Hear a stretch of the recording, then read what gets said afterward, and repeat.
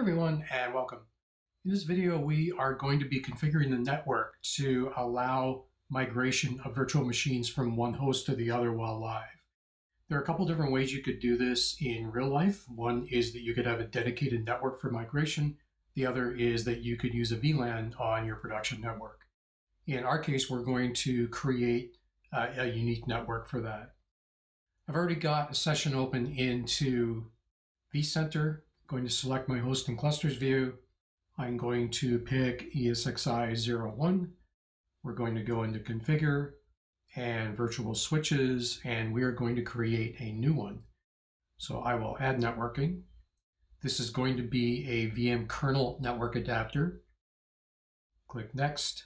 It's going to be a new switch. Again, click next.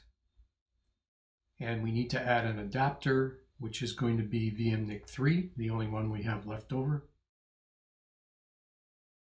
We're going to give this a name, call it vMotion, and we're going to enable the vMotion service on that network. Click Next. We're going to statically configure IPv4. So IP address and subnet mask, click Next and Finish. And we now have our new vSwitch.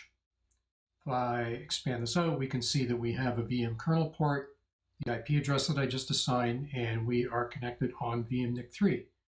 Don't forget, for your lab, you're going to need to do this also for ESXi3, but I will wrap the video up here. Hopefully this has been helpful for you, and we'll see you next time.